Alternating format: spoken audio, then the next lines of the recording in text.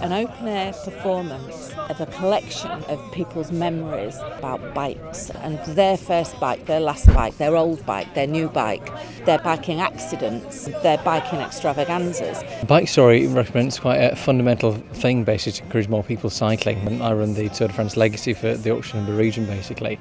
So for me it's about people telling their stories and encouraging other people to cycle.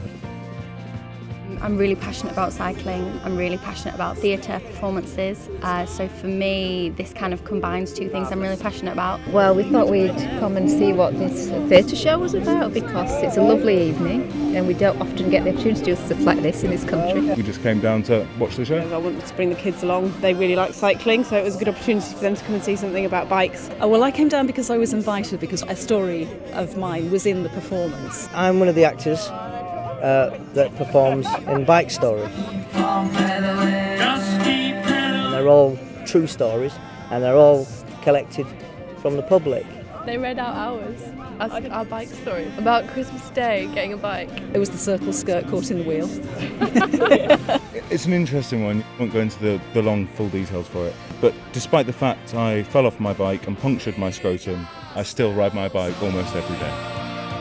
It was brilliant. I really enjoyed it. I mean, it's nice because the weather was good, so that made a difference. But it was really nice being outside, and I think it's appropriate when you do stuff with bikes for it to be outside. I was blown away by all of the different performances that there were in there and the stories, which were great. It's been great to see so many people really enjoying it and really engaging with biking on so many different levels. Because the man fell off his bike. Because he fell off his bike. And then he locked the bikes up. I think it's really good for community spirit. I think it adds to the positivity around cycling. I think it makes it seem like an accessible and easy and enjoyable thing to do, and I think it's a great way to get like-minded people together. It's a great community space and it's really fantastic to use it for this kind of live, exhilarating, imaginative theatre. It was beautifully staged and there was a real group feeling around as people were watching it. Lots of laughs, lots of people laughing at the humour in it, which is great to hear for us. I'm just really looking forward to the next one, really.